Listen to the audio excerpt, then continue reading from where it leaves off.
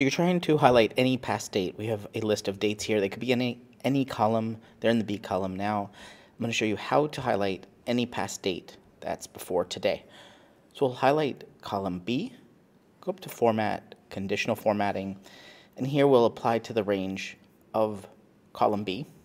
We'll change Format Cells, scroll down to Date is Before, and it'll already have today. We can also say dates before tomorrow, yesterday. We have some other options here, but that's today here. And we've highlighted exactly the cell. Issue with this is that if we try to change this to a F to try to highlight the entire row, it just doesn't work. I've changed the range. What we're gonna have to do if you wanna highlight the entire row is change our format rules to custom formula is. Here we'll do equals B1 is less than today with parentheses, and you'll notice there's a lot highlighted that we don't want highlighted. It's because it's looking at the cell next to it, this B1. We need to add a $sign in front of the B to lock it in to say we're only looking at the B column no matter which cell we're in.